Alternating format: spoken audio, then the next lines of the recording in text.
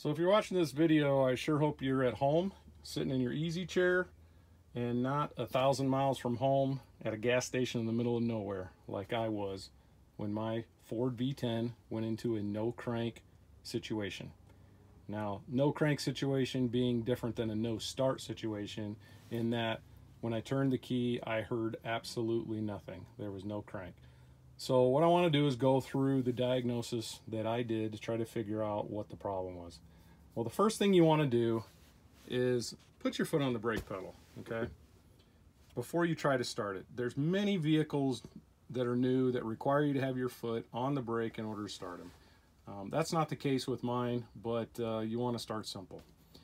Once you've done that, you'll move on to the second step, and that's going to be checking the neutral start safety switch. So you need to put your key in, turn it to your position. You're going to have your foot on the brake, and you want to cycle your gear shift lever down and back up. What you're going to find is that if your vehicle is not in park or neutral, it won't start. That is a safety feature. It's on all new vehicles. So these gear shifts will get a little sloppy over time, and you'll be able to see that down here. Now, mine's not too bad. You know, it still works. Neutral safety is not my problem. But as you turn the key, you know, you might need to wiggle this a little bit. And if it starts to crank, then you found your problem. Okay? So if that's not your issue, the next thing you want to try is here in the ignition switch. You're going to put the key in, and sometimes these get worn, and you actually want to push in on the key as you turn. And you might actually even wiggle this around a little bit. Sometimes the contacts in there, as they start to get older, you know, they won't catch every time. So try that, see if that works. If not, we'll go outside and we'll look at the fourth thing that you can try. All right, so the next thing you want to check is under the hood, and this is the power distribution box. This is where all of your fuses and relays are located for your chassis. First trick is to getting this thing open. In the lower corner, there's a little lever that you need to pull, and it will open up this cover. Trust me, I pulled on the side, the top, I just about ripped the cover off this thing, just trying to figure out how to get it open. It's hidden pretty well. On the side here, you've got your index to what all the components are inside this box. Kind of hard to read. If you still have your manual, it's laid out pretty nice in there, so I would recommend looking there. For me, it's the third relay in is the starter relay. Now what you want to do is you want to put your finger on this relay and have somebody inside turn the key, try to start the motorhome. What's going to happen is you should feel a click on this relay. If you don't, the problem is somewhere between your ignition switch and this relay, possibly the relay itself. One good thing is all three of these relays in here are the same part number. So I believe the second one here, I think, is the air conditioner. You could pull the relay from the air conditioner, put it in the starter, and at least get yourself running. That's more important than the air conditioner. Also, one of these fuses down here, I don't know the number right offhand, is part of that starter relay. So check the fuse, you know, check the obvious stuff. The next thing is if your relay's clicking but you're still not starting, no crank, then you need to look at the starter solenoid, and that's what I'm going to show here next. Okay, so here's a brand new starter for this Ford V10. You've got a Napa part number 2449292. That's the exact same starter that was in the coach. Napa was great. They did a warranty exchange, no questions asked, took care of the problem. They had it in stock, so everything was great there. So this here is the starter solenoid, what we're concerned with. So you might be familiar with the old Fords used to have a solenoid on the fender, and then down here you had a Bendix. Well, now everything's kind of in one. This is where they're putting them on most new vehicles. So let me explain a little bit about the solenoid. So the solenoid actually does a couple things. First of all, this wire here, this is the one that's going to come down from your starter relay, and it's energized to 12 volts when you turn the key, and it basically is going to activate a switch inside the solenoid. And that switch is going to do two things. Inside of here, there's a little plunger that pushes out, which ends up pushing out a fork, which pulls this gear out to engage the flywheel. The second thing that's going to happen is this terminal here is where your 12-volt main battery cable is. It's going to be the large red cable.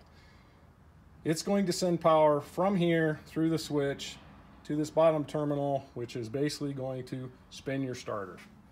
So you could have a couple problems. If everything up to this point has seemed to work fine, you've got two things to check on the starter. The first thing you want to do is you're going to need to be under the vehicle. So make sure the brake is on, it's in park, chalk the wheels, do whatever you got to do to make sure that thing is not going to roll, because you're going to be underneath it. Have somebody turn the key. You'll have a couple different things that are possibilities. If you hear this click, which means it's probably pushing this plunger out to engage the starting gear, that means your solenoid is probably okay, and it could actually be your starter that's having a problem spinning.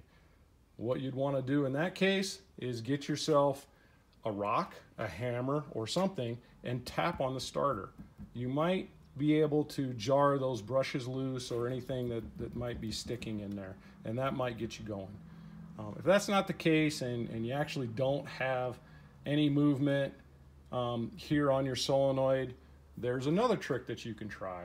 You're going to need yourself a screwdriver, and you can actually connect this terminal with this terminal, okay, and try to activate it that way.